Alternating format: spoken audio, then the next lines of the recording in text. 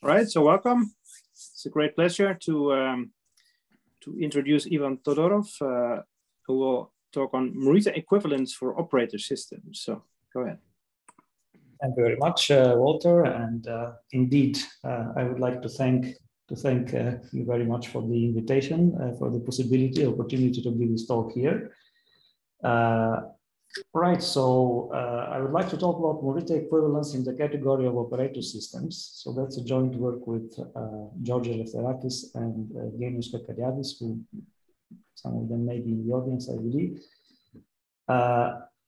So here's the plan. Here's the plan for the talk. I will spend a little bit of time on the samples of Morita equivalence in the algebraic setting, in some pure algebraic settings.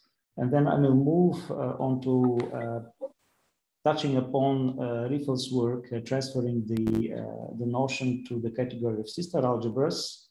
And then afterwards, I will delve into the operator system category per se. And I will try to emphasize mostly the points where, sorry? And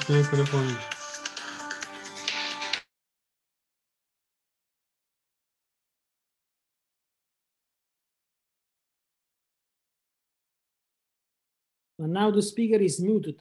No, I asked him to unmute, so he will come All right, just a second. Let me see. I'm unmuted, I believe now. Yeah. Excellent. Now it's right. Okay. Yeah. Thank you. Right. Basically, trying to emphasize some points where the operator system category offers something different from the other categories of various operator algebraic objects, and then I will try to talk a little bit about what's the use of this Morita equivalence for operator systems in particular. Right, so the story begins really with this distinction that is common in mathematics, goes through many different sort of areas, of course, in mathematics. Difference between concrete and abstract objects. So usually with some kind of we have some kind of abstract objects, for example, group ring, algebra, sister algebra, for example, and we like to think about them in terms of their representation. So we have a family of representations of this abstract object as concrete, in concrete terms. And usually by concrete, we mean that we view the elements of the corresponding abstract object as some kind of transformations on a certain set. So in particular for sister algebras, of course, these are just star representations on some Hilbert spaces, bounded linear operators on some Hilbert space. So the main idea of Morita equivalence is to look instead of the abstract object, to look at the representations, and not just at a single representation of the object, but at the family of all representations of the object. In other words, we are looking at the concrete manifestations of this abstract object, and the idea is that perhaps sometimes we have access only to the concrete manifestations instead of the object itself. And I hope you excuse me for that, but it was somehow very tempting to refer. It was kind of tempting to refer to the theory of forms of Plato here. So Morita equivalence is for two objects is really the idea of these two objects having equivalent representation theories. Right? So in other words, from one representation of one object, we can pass to a representation of the other object and vice versa. So for example, this is a typical situation here. If we have a ring, for example, and we consider the n by matrices with entries in the ring, this is another ring. We can pass from the representations or the modules over one of those rings to a module over the other ring. So here on the right we have a different situation which seems unrelated to the previous discussion whatsoever. But I will try to convince you at the end towards the end of the talk that actually it is exactly the same thing. We have a certain graph, for example, this very simple graph here. And then we can inflate it. We can add vertices. Instead of every vertex, we can multiply it, add several vertices, and then have adjacency everywhere we had adjacency before. These two graphs look very similar, especially when you look at them from very far. Now, in Morita theory, there are several equivalent ways to look at this equivalence of representation theories. So these are known as Morita theorems. So one of them is the one that I started with. So there are functors going both ways between the categories of, let's say, left modules over these rings, such that when you compose the factors in both directions, you get functors that are equivalent, actually equivalent to the identity functors. Then this condition is equivalent to at least two others. It's equivalent, for example, to being able to split, to factorize the rings in such a way that you see here. We can find bimodules, SR and RS modules, such that these rings can be split, can be factorized, mutually factorized that way. Or equivalently, you can find what's called Morita context. In other words, you can find these models again, X and Y, such that together with them, you can find certain balanced maps from, say, here, Y cross X and X cross Y. They have to be compatible with each other, satisfying associativity conditions. And finally, it's a stable isomorphism of these rings. So that's an extra condition that was added much later than the other Morita theorems. In fact, this condition was inspired by the developments in sister algebra theory by Riefel, as I will talk in the next slide. Right, so how does this transfer to functional analysis, to sister algebras in particular? That was done by Riefel. Riefel's works in the 1970s. So for sister algebras A and B, he defined, well, basically he defined two different notions of Morita equivalence, strong Morita equivalence and just Morita equivalence. The most relevant, the more relevant, let's say, for me will be the notion of strong Morita equivalence here. And one of the shortest possible probably ways to define a strong Morita equivalence between sister algebras A and B is to say that there exists a linking algebra for these two algebras A and B. So in other words, we can put the algebras A and B, so here pi and rho are some faithful representations. So we have made these algebras concrete operators, and I can find some subspace of operators which is non-degenerate, large enough, such that if I put it on the diagonals here, off diagonally M, and then this will be the adjoint of M, I get a sister algebra. So the non-degeneracy of M is an important condition; it cannot be skipped. But the algebraic conditions of these 2x2 matrices being a sister algebra, they're quite simple. So here we would have things like that. For example, we will have, let me skip the representations rho and pi. We will have conditions like that.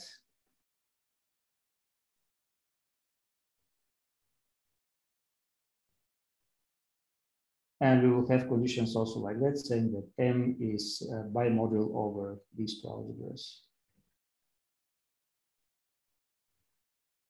So this purely algebraic. This is what these three conditions are what implies what's equivalent of this 2x2 matrices form an algebra, sister algebra that would be in that case. This notion of Morita equivalence, the one defined by Riefel that way, turns out to behave well to all but the first condition, actually, in terms of representation theories. However, it behaves well, in particular, for the last condition here, and we will see that's stable isomorphism for sister algebras. I will explain afterwards what is the use of this kind of weaker notion than isomorphism, Morita equivalence, in sister algebras, not only for sister algebras, but also for other categories. I will postpone that later when I talk about Morita equivalence in the operator system category. Now, the natural question is, especially in the 1990s, with the sort of explosion in a sense of quantized functional analysis in terms of operator space theory, what happens in other categories? So, for example, there were defined well-behaved categories of non-self-adjoint operator algebras, of operator spaces, then of operator systems. Now, for non-self-adjoint operator algebras and for operator spaces, this was done before, and what was outstanding was a category of operator systems. Now, there were two routes taken to handle this question. So one route by Blecher, Muley, Paulsen, Kashyap, and collaborators of Blecher, David Blecher especially, which ignored the presence of the adjoint operation whatsoever. So very roughly speaking, it amounts to the following conditions that I have here. Here, X and Y are some operator spaces. Let me compare to what I had here for sister algebras. So X and Y are some operator spaces. Non-degenerateness is still required, of course. Cannot be taken to be zero, of course. So that's one direction. And the other direction was taken by several other authors. I have George Eleferakis' name here highlighted because he was the first, I believe, to realize that it is useful to take as much as possible the self-adjoint, some kind of self-adjoint nature of even non-self-adjoint operator algebras, for example. If you have a non-self-adjoint operator algebra, it's not closed under taking adjoints. However, for example, it may have non-trivial diagonal, right, which is a sister algebra in that case.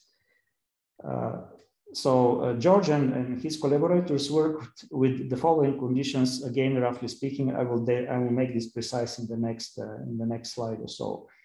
The conditions here are very similar to the conditions that you see here on the left, but now you are just working with one space n instead of two different operator spaces, and you're imposing the extra condition that this n is a ternary ring of operators.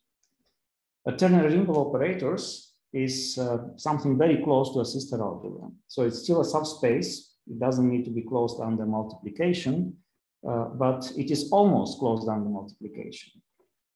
This condition is the one that makes a subspace of operators ternary ring of operators, a TRO. So it has a triple product. You can multiply S, T star R, and this again in the subspace. In the middle, you can take the adjoint.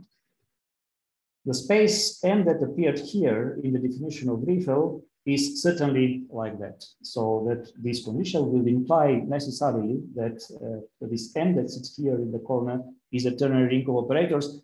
In fact, every ternary ring of operators is a corner of a sister algebra and nothing else. So this is another equivalent way to think of TROs. Now, TROs was studied by a number of authors. Quite a few people were involved in sort of studying these objects and showing that they are relevant to operator algebras per se. And they will be the objects of we will be pursuing, of course, here this direction. They will be the one that will appear in the Morita equivalence of operator systems definitions. So what are operator systems then? So recall that sister algebra, I will just consider unital, for most of the time, unital sister algebras. They're just a closed in the topology of the norm subalgebra of B of H. H is some Hilbert space. B of H is the space of all bounded linear operators on H, which is closed undertaking the adjoint. So it's a subalgebra, closed and closed undertaking the adjoint. Now, what is an operator system? An operator system, we relax two conditions. Well, we relax the conditions that it's subalgebra, so it's not a subalgebra anymore. Still continues to be unital, containing the identity operator and closed under the adjoint. And we do not, in general, require that it be closed even. So it doesn't need to be closed in general. When we consider Morita equivalence, it is natural, very natural for this space to be closed, but very often, in fact, one doesn't gain much by considering the closures.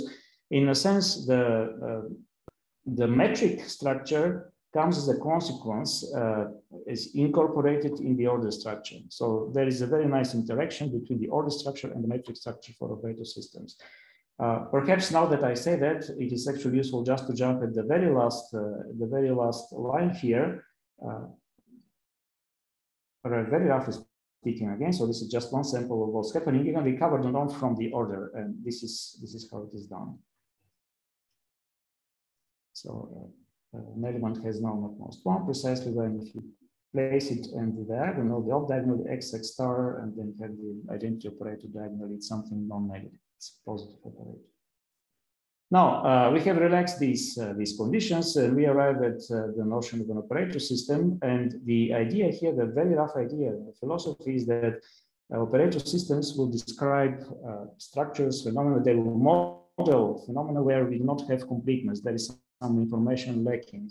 So in other words, we are working under the conditions of partial knowledge of some phenomena, of some process. Let me make this precise. Graph operator systems, what are those? So I will come back to that later on. So that's why I have them actually here as one of the examples. Graph operator systems are the following operator systems. You start with a graph of n vertices, say. So it's a simple graph, no loops, no multiple edges.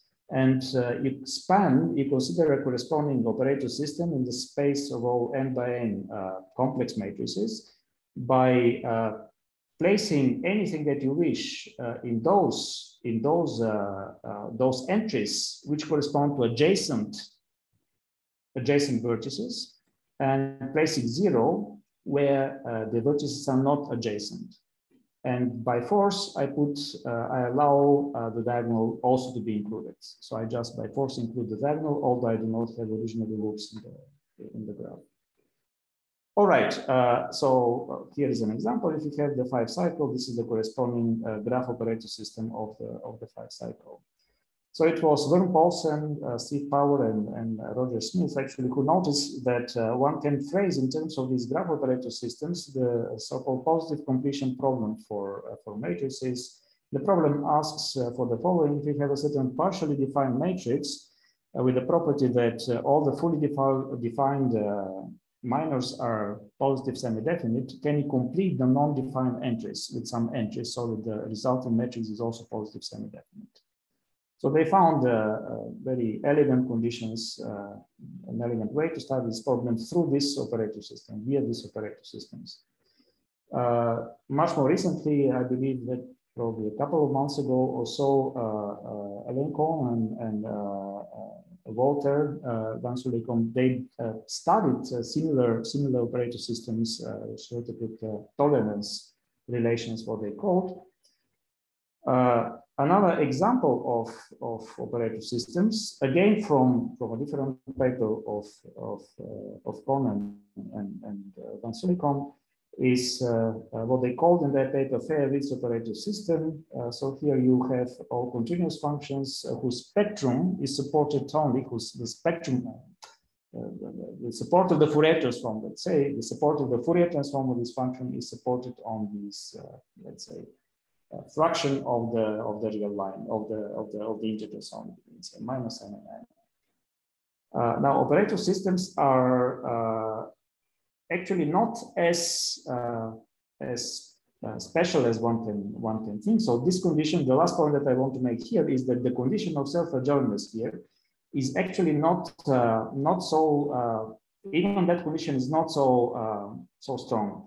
What I want to say is that if you start with an arbitrary operator space, you can actually form an operator system, and you can reduce many things about this operator space to the study of the corresponding operator system.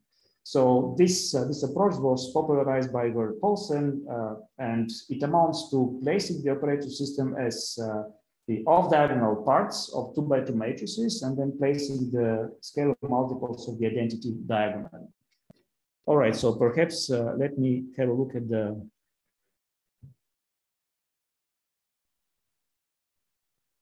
of some questions. Yes, so first question, perhaps I'll stop and address these. The first question, TROs are definitely more general. Well, Hilbert bimodels is the same thing as TROs, right? So if you consider closed TROs, these are precisely Hilbert bimodels. So these are the same things. The thing about the closure, I believe there's another question about the closure. So I talked about the non-degenerateness. That's the whole point, right? I mean, you have to start with a non-degenerate M with these two conditions, and that's enough, all right? And indeed, exactly, if we pass to the closures, this will be sister obvious. Third question, they're the same. Okay, very good. Okay, so I believe these were the questions at the point. Right, all right, very well. So now operator systems, what is exactly the category of operator systems? Again, they come in as a concrete and abstract. So the concrete ones I defined is a self-adjoint subspace of B of H containing the identity operator.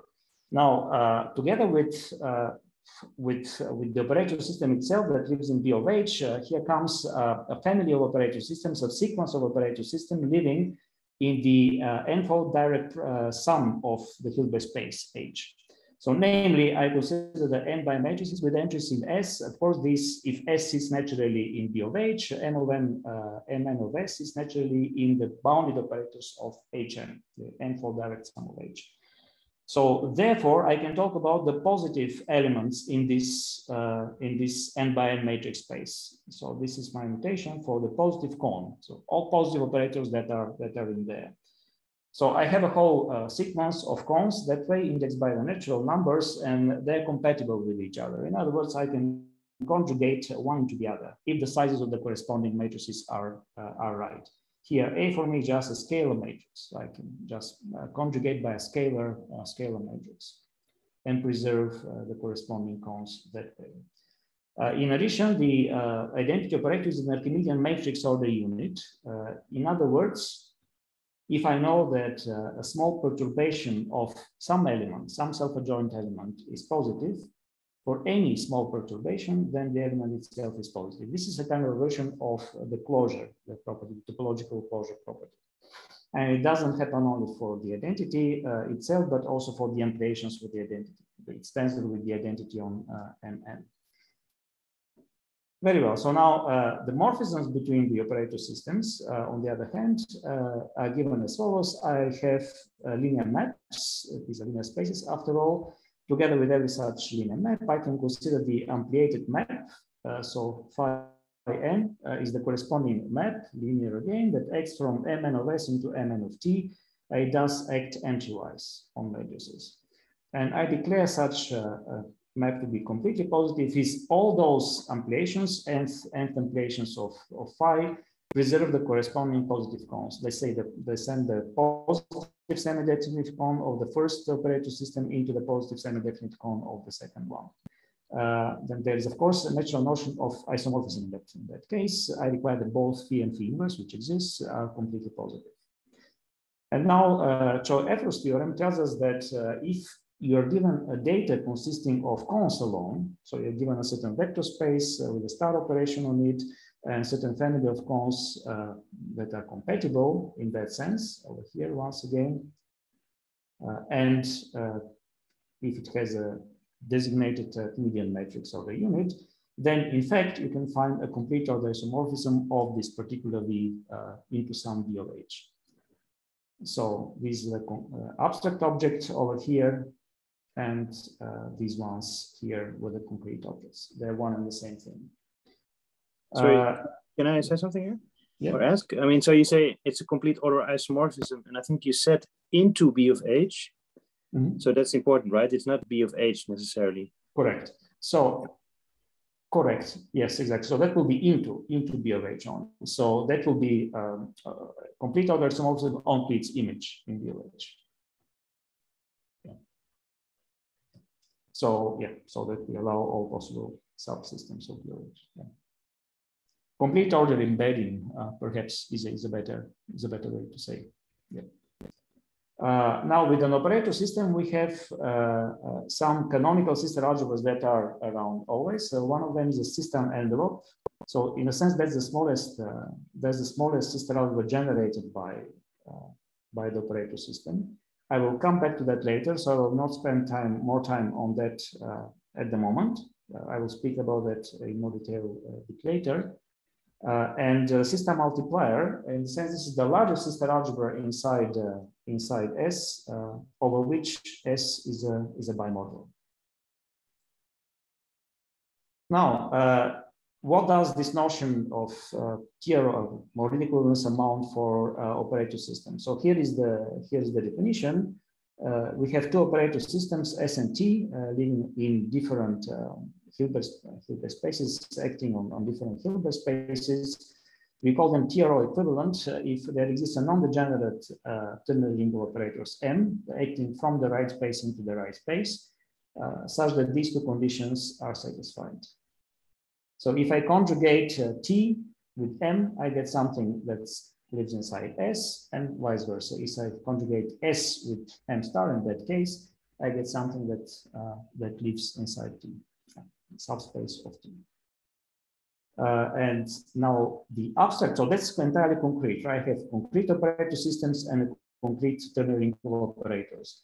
Now the abstract notion, in order for it really to become a Morita equivalence notion, it's very similar to what Rick already introduced. So I call S and T delta equivalent if I can find completely order isomorphic images of S and T, which are TRO equivalent. So I can find some maps that are complete order isomorphisms onto the images in some B of H and B of K, such that the corresponding images are TRO equivalent. These are equivalence relations, both of them. And the first observation that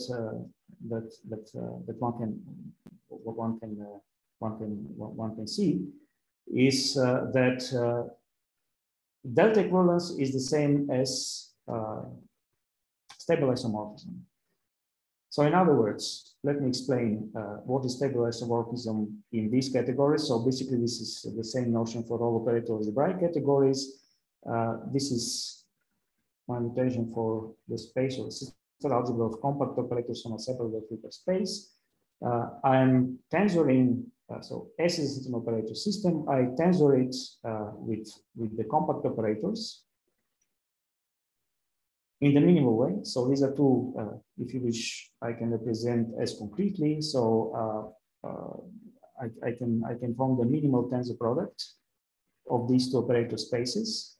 I take the tensor product of the corresponding operators, take the linear span, take the closure, non-closure of those.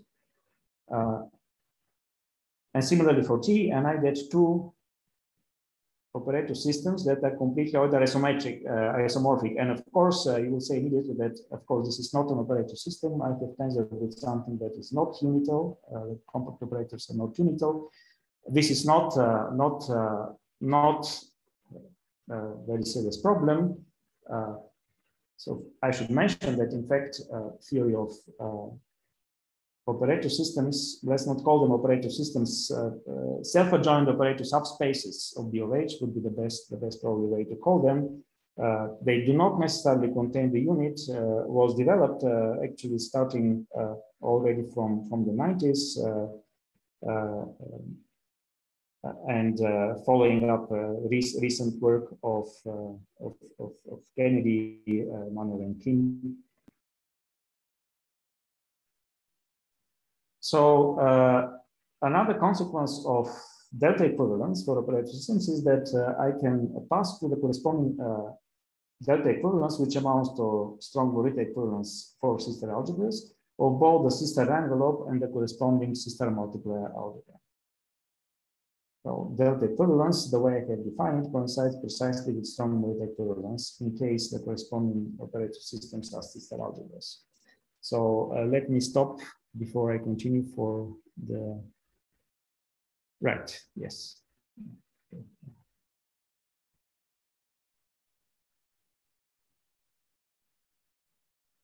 So the next thing I would like to mention is how one goes towards that part of the Morita theorems.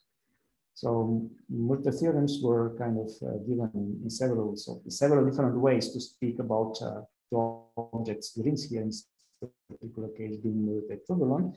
And one of them is through these Morita contexts. In other words, you should be able to place your objects R and S here in a context, Morita context. In other words, you should be able to find corresponding bimodules, X and Y, and corresponding maps that satisfy the right compatibility and associativity conditions, so that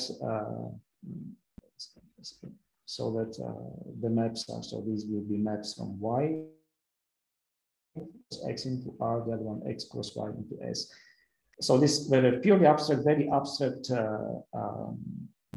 realization of equivalence of Morita equivalence. So what is that for operator systems? So in fact, we know two different, slightly different, they of course very related. One can obtain equivalent, one can obtain the other from one from the other. But the one that looks a little bit further away from operator systems is the one that I would like to discuss. So the motivation, let me start with the motivation about that. It comes from non-commutative graph theory. So first of all, what are non-commutative graphs? I will tell you directly that these are just operator systems, subsystems of matrix algebras. That's what they are. Why are they called non-commutative graphs? So this slide is about why non-commutative graphs. Let me concentrate on this part here of the slide. So a non-commutative graph in MD is just D by D matrices, complex matrices, is just an operator subsystem of MD. Why would we call an operator subsystem like that a non-commutative graph? The story goes like that. So it starts with Shannon's theory of information, where he defined what's called the confusability graph of a channel, of an information channel. So an information channel is just a family of probability distributions. So here the channel is from an alphabet X into an alphabet Y. These are finite alphabets.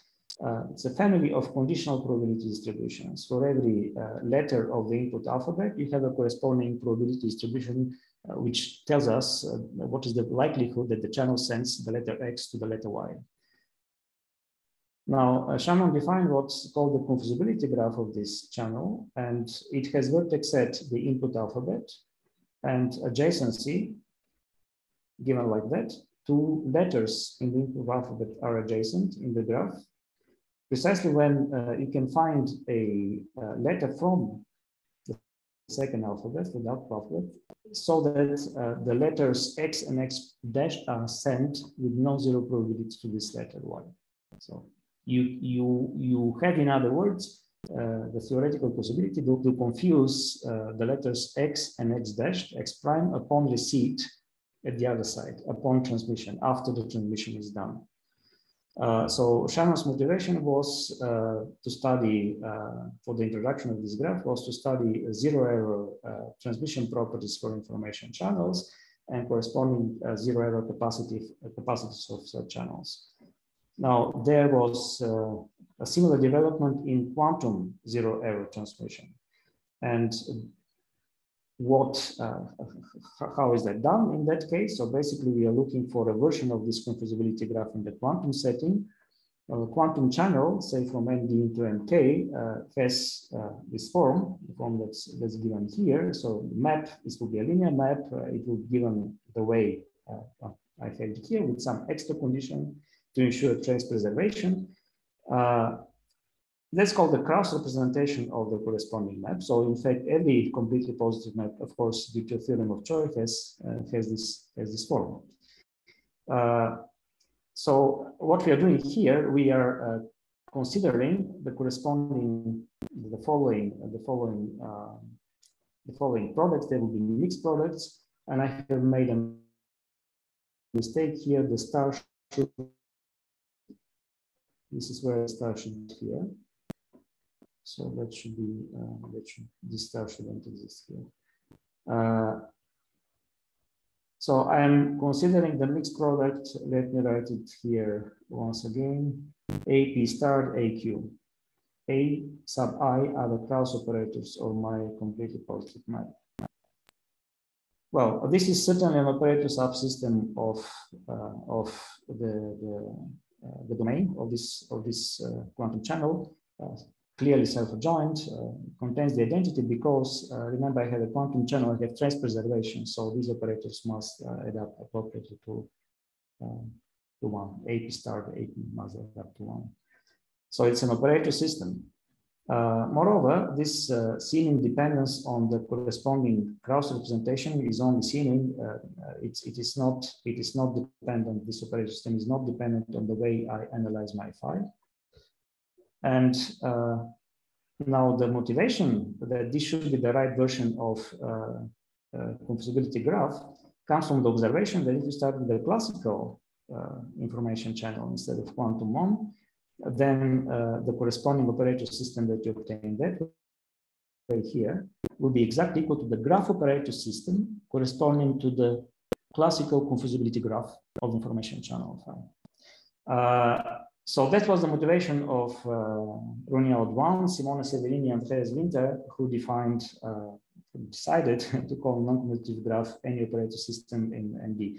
Of course, these objects were actually analyzed before that. In fact, there's a nice paper by Arvidsson where he classifies, described these as a complete classification of these finitely acting operator systems. They have a large sort of body of literature, especially lately. The nice thing is also that, in fact, you can, in a certain sense, try to reduce the study of the graph to the study of the corresponding operator system, graph operator system, right? So you can recover certainly the graph from the operator system, the graph operator system. It remembers the graph up to an isomorphism. Right, so if these are right, a nice version of graphs in the non-commutative world, then the question is that what is a graph homomorphism? And that was defined by Dan Stalke, who convinced people that in fact the right thing to do here is the following. So basically, he translated the notion of a graph homomorphism in a non-commutative way. It extends so that it extends the classical graph homomorphism, right? So that's what the classical graph homomorphism is. This is the condition here. So in the quantum setting, suppose that you have two non-commutative graphs S and T. You require then the existence of a certain quantum channel such that when you conjugate T by the cross operators of this quantum channel, you get something inside S. In other words, let's see, if I take the span of the cross operators of my quantum channel, I get nothing else but this condition, right? So let me call it script X, the span of those cross operators. The condition for a graph homomorphism, non-commutative graph homomorphism, is just X star T X containing S. So that's exactly half, in a sense, not exactly, but very similar to half of the Morita equivalence conditions. Well, in fact, it is exactly half, because if you add the other one, they're just a very, very easy way to, it's just straightforward to check that if you have both containments here, this will imply that S and T are TRO equivalent. You can produce a corresponding TRO, namely the TRO generated by this operator space X. They're just straightforward. Of course, what I'm not explaining entirely here is the fact that we wanted non-degenerateness indeed. So for TRO equivalence, we want this TRO that implements it to be non-degenerate And for this X here, we certainly require also for it to be non-degenerate. Remember that if it comes from a graph homomorphism, it is non-degenerate because of the condition that we are starting with a quantum channel. So the identity is equal to the sum of AP star AP. All right, very well. So now what is this abstract way to describe this delta equivalence for operator systems? Here is how it goes. So you need to have corresponding multiplications, abstract multiplications, let's say. So you need to start let's start with two operator systems, S and T, and with certain non-degenerate operator space. And then we have these abstract mappings. There will be trilinear mappings in that case. One of them will be from X star times T times X into S. The other one from X times S times X star into T. They have to respect the corresponding diagonals, the corresponding multiplier algebras of the operator systems. In other words, if you place the identity in the middle, the corresponding image of X star and X in that case must live in the C star multiplier of S, similarly for T. And they have to satisfy natural associativity conditions. Of course, here, if I end up in T, for example, then I can act once again with X star and X on the other sides. In other words, I can form like a 5-tuple product, so like that. So instead of three entries in my products here, the square brackets and the curly brackets one, I can of course have 5 if they're placed properly. If they make sense, and you must have just natural compatibility conditions in that case. And finally, you have to have non-degeneracy, right? So non-degeneracy is something that, of course, is all the time appears in one way or another. Then we say that S and T can be placed in a bihomomorphism context. We call this bunch of data. So we have S, T, X, and these trilinear mappings. We call this a bihomomorphism context.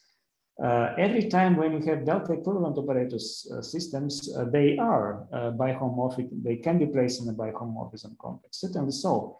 Remember that there exists a TRO that conjugates them the way I highlight now, and then you can define your abstract multiplication to be a concrete one. Yeah? So you can just define it to be a concrete one in that case.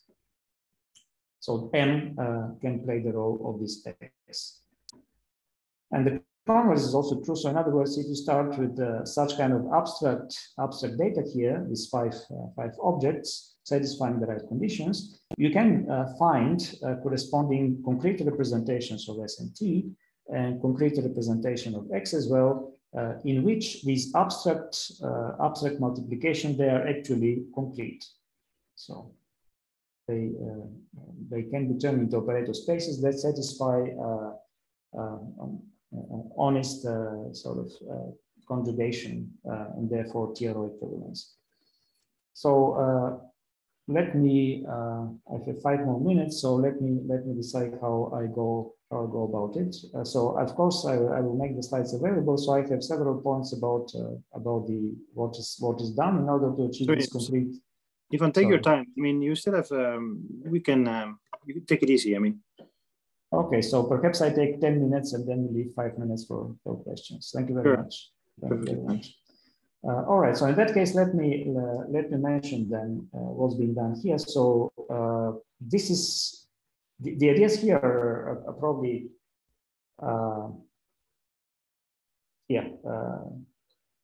probably well known and probably done in different settings in different ways. So it's something standard that one does in non-commutative analysis, really. Going back, even if you wish to the Steinsmith theorem. So starting with this abstract data, I want to define several things. I want to define two Hilbert spaces, two concrete representations of S and T, and a concrete representation of X, such that I have this concrete conjugation happening, right? These conditions are satisfied there in these specific Hilbert spaces as operators. They will consist of operators now, concrete operators. For S, I just consider some completely ordered isomorphic embedding into B of H. So this is my H, some H. For K, I consider the tensor product of H with X. X is one of the other bits of data that I have here for this context, Morita context. And I equip it with the sesquilinear form using the map phi and using one of the triple products that I'm given. Afterwards, I have to quotient out the kernel. I have to complete to obtain de facto Hilbert space. That's my Hilbert space K, on which I have to represent the second operator system. How do I represent it? In the following way. This will be the representation that works, that exists, such a mapping phi from T into B of K. It satisfies, and then it is defined, if you wish, through this condition here, again using the triple product. And you need to use, of course, the complete positivity of the triple product, the non-degenerateness of the triple product to show that this is all fine and well defined. And the fact that psi is completely positive, in fact.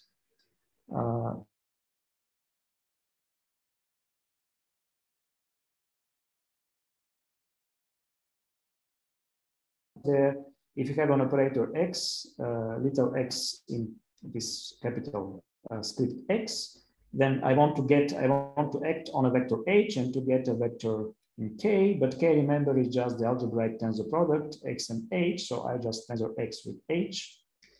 Fine, so that's very standard, I would say. And it turns out that it is all fine, it all works. So these compatibility properties of the abstract triple products turn out to sort of yield a concrete representation of all those objects the way I explained until now. Finally, the concrete relation that really tells us that I have, for example, the first condition is the one that you see here in the last displayed equation, the highlighted one. Right. So going back to the actual notion and what it is good for. So one thing that we established for operator systems, it was known for sister algebras before, is preservation of various approximation properties. So I will touch upon two of them here: exactness and the local lifting property. Exactness for operator systems generalizes exactness for sister algebras, and it amounts to the following map, the one that you see here, being a complete order isomorphism.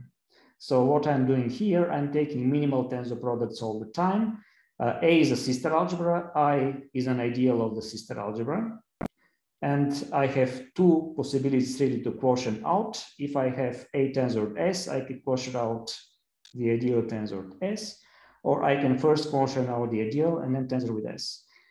So exactness is this map being an isomorphism, a complete order isomorphism between operator systems in that case. The local lifting property is defined, on the other hand, through the diagram that you see here. Again, I work with sister algebras here and not just arbitrary operator systems. I require that every time when I have a finite dimensional one, E map that's unitarily completely positive into the quotient algebra, quotient sister algebra, I can find the lifting upstairs to the sister algebra itself, so that I have a commutative diagram like that.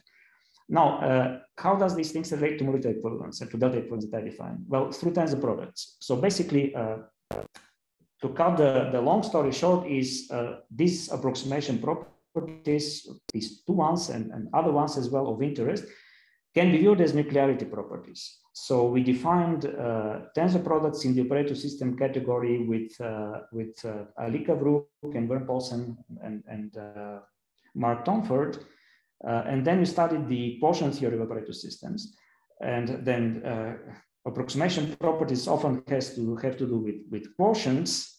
It turns out that many of the approximation properties, in particular exactness, local lifting property, operator system local lifting property, can be expressed in terms of nuclearity between different tensor products.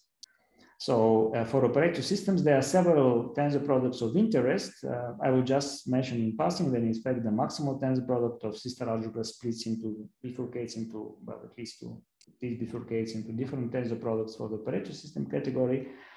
The approximation properties are first translated as nuclearity properties, and afterwards, using the TRO that implements a Morita equivalence, one can show that these exactness, for example, exactness or local lifting property, they are preserved under Morita equivalence or delta equivalence here, the invariance for delta equivalence. All right, so I will skip the representation theory equivalences, and what I want to do is perhaps mention. I mentioned the sister envelope. Another consequence of the delta equivalence of operator systems is that one can actually obtain sister envelopes, so transfer the way of one obtains sister envelopes for one into the way one obtains a sister envelope of the other operator system. How is that done? So the actual existence of the sister envelope of an operator system was an open question for a while. Then it was established in the 70s first by Hamana, and then much later on, a different approach was given to that through so-called maximal mappings. These are UCP mappings, unital completely positive mappings that are not dilatable non-trivially. So basically, Ditcher and McCullough, they show that one can concretely obtain the sister envelope of a certain operator system, provided that one has a nice representation of the operator systems on some Hilbert space. And now delta equivalence has the property that in fact, every time you have a way to obtain a sister envelope, the sister envelope somewhere, you can use the functors that transport one of the representations of S to a representation of T to obtain again a way to obtain the sister envelope of T now. So basically, in the terminology of Ditcher and McCullough, maximal maps are sent to maximal maps. Maximal maps of S are sent to maximal maps of T as well. So this is another consequence of this delta equivalence for non-commutative quantized functional of quantized analysis, really in the sense of Arveson, starting from the late 60s. I promise that I will stop 5 minutes too, and indeed I have 1 more minute. I will manage, I think, to stop there. The only thing I want to say is that I want to revisit the very first example that I had given with graphs, right? So remember, I gave these 2 graphs, pictures of 2 graphs, and say they're kind of Morita equivalent, these 2 graphs, if I add no vertices. Well, this amounts to nothing else but tensoring the graph operator system with Mn, of course. I just amplify the vertices. Every vertex becomes 5 vertices, all right? This is tensoring with M5. So the natural question is, okay, what happens for non-commutative graphs and for graph operator systems? What is the notion of this Morita equivalence for them, for these specific classes? Well, for non-commutative graphs, delta equivalence is exactly the same as TRO equivalence. Fair enough. This uses the fact that the sister envelope of an operator system due to a result of Ortiz and Paulsen is just a sister algebra generated by this non-commutative graph inside Mn. For graph operator systems, what's happening is the following. So the characterization is the following. 2 graph operator systems are delta equivalent precisely when they are the pullbacks of isomorphic graphs. So you can find, if you want the same graph and 2 different pullbacks, pullbacks are basically you're adding vertices, but possibly of different sizes at every vertex of the original graph. And then you're having the corresponding adjacency analogously added. These are the same thing. So this is the characterization of delta equivalence for graph operator systems. All right, so I had some mentioning of some proofs in the slides and also some details here. I will not talk about that because the time is really ending. I had some kind of other comments and questions, but I will leave that on the slides, I think, and I will stop now. So thank you very much once again for this opportunity. So thank you very much. A great talk, great start of the new year, new episodes of this series. So more questions. We already had several in the chat, so the more questions or comments.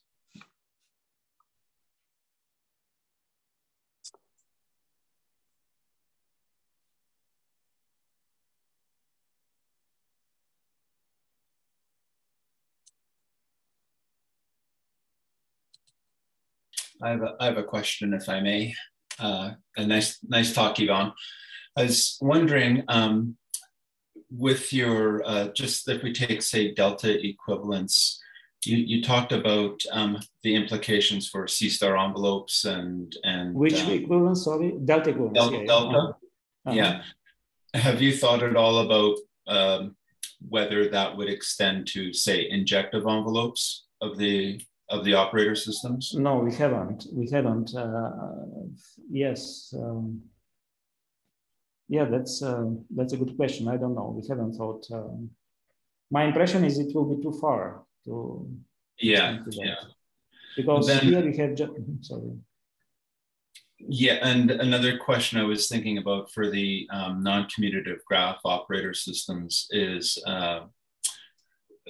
Does the equivalence extend at all to the operator system duals? I don't know. I don't know that. Okay. I don't know that. This is much more likely. Yeah. Okay. Yeah. Thank you. Likely. We haven't thought about it, but that's much more likely. Yes. Yeah. That's a good question, actually. Yeah. Thanks. Yeah, the problem there is, of course, with the product, right? Because, I don't see how to incorporate the product into the duals. So it needs some thought, I think. Yeah, it's not obvious for sure. Yeah.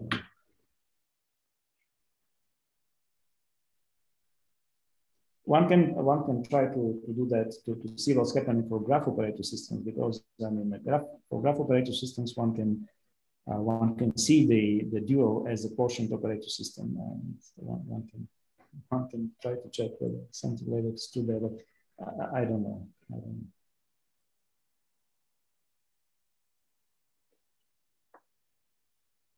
Are you saying this is valid at the classical graphs, that you can have some kind of?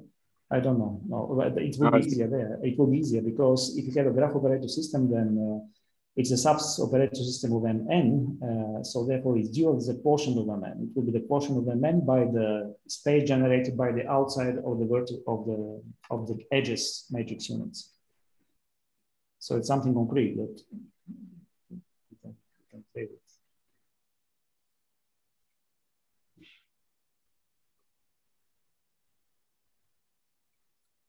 I also have a question, if I may. Sure. So, do you have many examples of Morita equivalence for operator systems outside of the non-commutative graph theory or the C-star algebraic setting? Yeah. So the other source of examples I didn't talk at all about it, but it was actually then here is. So that's also a good question actually. So function systems, right? So function systems are not commutative versions of operator systems. So these operator system versions of commutative sister algebras, if you wish. So these are just operator subsystems of commutative sister algebras. So these ones are delta equivalent precisely when they are completely order isomorphic. Fair enough. Yeah, that's one thing. But then one can ask what is happening if an operator system is Morita equivalent, delta equivalent to a function system. So that is a more interesting question. So we believe we have a corresponding answer with Evgenios and with George. We need to complete some details, but basically we're having, roughly speaking, operator systems of type 1, basically some. You have it fibered over some space, some topological space with fibers that are matrix algebras. So these will be Morita equivalent, delta equivalent to function systems, possibly non-commutative operator systems that are Morita equivalent, delta equivalent to function systems, for commutative ones. So this is concerning function systems. Outside of that, I think the answer outside of that is exactly the answer as it goes for sister algebra. So basically, it is those that are stably isomorphic, right? I don't know. Right. I don't know of more specific. At the moment, it doesn't come to my mind some more specific classes, for example, to say at the moment. But I mean, these are the stably isomorphic ones, really. Nothing else. Okay, thank you. All right, thanks. Anything else? Can I ask a question, if I may? Of course. Ivan, can I take you back to semi-normalizers of operator algebras? And there the authors discovered a local structure of the space of semi-normalizers. Is there any corresponding idea here for these TRO equivalence by modules? What do you mean by local structure? Local structure meaning? A local linear structure. The set of semi-normalizers between two operator algebras turned out to be locally linear space. Right. Right. So this goes into a different direction, and I believe also interesting. Basically, you're asking about while you're fixing two operator systems, and you're asking which are the TROs that will implement the Morita equivalence between them. Exactly. Right. So this is, I have no idea what's happening there, but I mean, definitely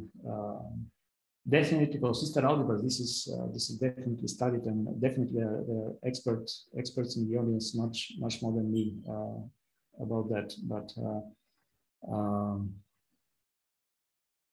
but you're the expert. There is, I believe,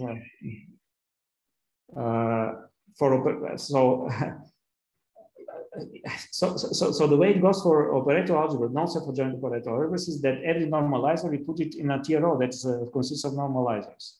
Right. The analogous thing here is the one that I discussed here. That if you have,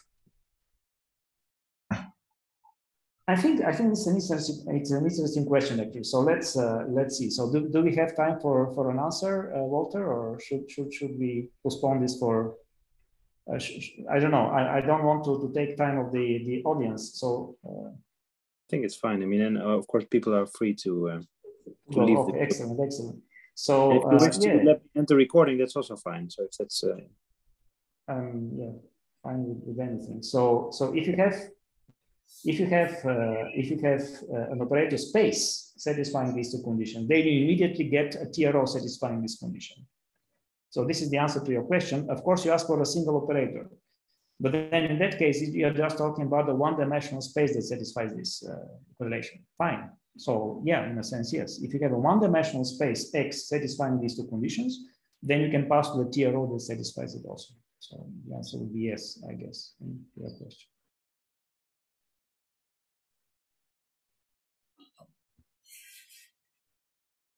May I ask another question? Mm-hmm. So thanks for the nice talk. So I was wondering, like, the definition of TRO. Hi, yes, can you hear me? Yeah. Okay. So like the definition of a TRO itself, is a concrete one, right? So is there also like in a way like an abstract characterization of TROs in the same way like operator spaces? Corners of sister algebras. Basically, you have a sister algebra and you cut a corner of it. That's what it is. Or if you wish, through Hilbert by models, it's another abstract way to see them. Yes. But the corner might not be like, you might have some overlap, right, between X and X star, say, for example. But okay, so you say there is an abstract characterization. And Hilbert by models. Hilbert by models. So this is a Hilbert linear space. So that's a Banach space that endowed with sesq linear forms into two different sister algebras, and then they satisfy natural compatibility relation. You can shift one of them into the other. Yes. So my question then, like, so because your definition of or the definition of a TRO equivalence, right? It says like you have a concrete representation into some B of H or B of HK, and so then like the product would be nothing but like something like maybe like a Hager tensor product, like of operator modules, maybe something like that. Very good point. Yeah. Yes, so my question then, is there maybe something like a way like to characterize such Hilbert modules as so to make sense of like the adjoint of a Hilbert module, does it really like can one also like characterize it as an operator space, say, for example, and some other operator space Y, which could be viewed as like as X star, such as like anytime the operator space so, tensor products. So yes, I understand. So that's a good question, I think. So anytime you have a representation of X completely isometric, then X star is defined.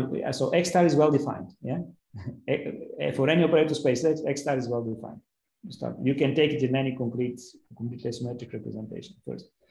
Now, about the tensor products, I guess, so you can tell me whether I'm getting it right, your question here or not. I guess you are asking about something like that in our category. Yes. Very good. Very good. So yes, here's the answer. Here is the answer to that question. It's in here. It's in here. You're asking about possible ways to, whether there is a way to factorize it like we do for algebraic, like a ring, for example, like factor RS XY and the other one is YX. Yeah. Yes, it is possible. It is possible. Evgenius and George, if they're not here, go back to our draft. We need to finish it soon. So, yeah, basically, yeah, we hope we have that. That soon, yes. So yes, there is a way we can factor T as X star S X and the other one the other way around.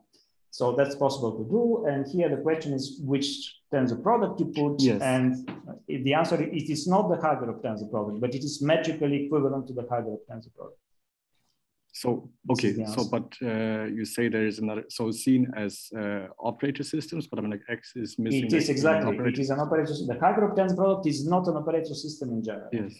It's a problem, there's a problem there, it's not an operator system. So we have designed with George and with Evgenius a tensor product that gives you an operator system that way. So it's the right one to work with if you want to obtain such a factorization. And do you then also achieve that? Sorry? Yes, sorry, yeah. No, I'm listening. So, but then you view X as an operator space, or rather like as a Hilbert module? As an operator space. So this will be both operator systems. They will be both operator systems. This one, it will be an operator space that you can assume to be bimodule over the multipliers of S and T, over the C-star multipliers of S and T. Okay. Correct. But it doesn't even need to be TRO. It doesn't even need to be TRO. Okay. Right. This is, so I think that's actually one of the things, I believe sorry, go ahead. So you could also replace X star with Y. Alex? You could also replace an X star with a, oh, can you still? I was disconnected for a short while. Yes. So you could also replace X star with Y in this like tensor product construction. Yes, you can replace it by the suitable tensor product here, by a suitable tensor product. It's not the Hagerov tensor product, but a metrically equivalent to it. No, he meant replace X star with a Y, with a. Exactly.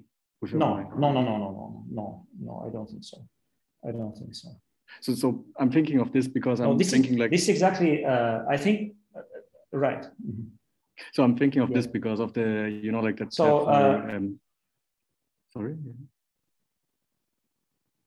I don't know. I don't know what will happen. That will be a different equivalence, maybe, right? Because you may try to factorize like that. That is completely correct, right? Yes. This may be your T and this may be your S.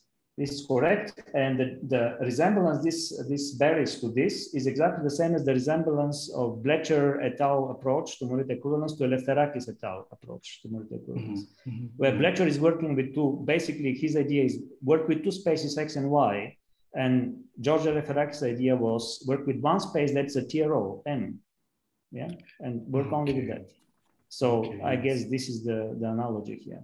I guess it will be a different type of equivalence, but I don't know. I don't know. I see. Yes, I see. Okay. Yeah. Thanks a lot. Yeah. Thank you very much. All right. Thanks also for the lovely discussion, right? Anything last before we close here? So if not, let's thank Ivan again. So a great talk. Thank you very much. Thank you very much indeed. Yeah. Thank you. Thank you. All right. And we will meet again in 2 weeks, at least for the European node of the seminar. All right. Bye-bye. Thank you. Goodbye.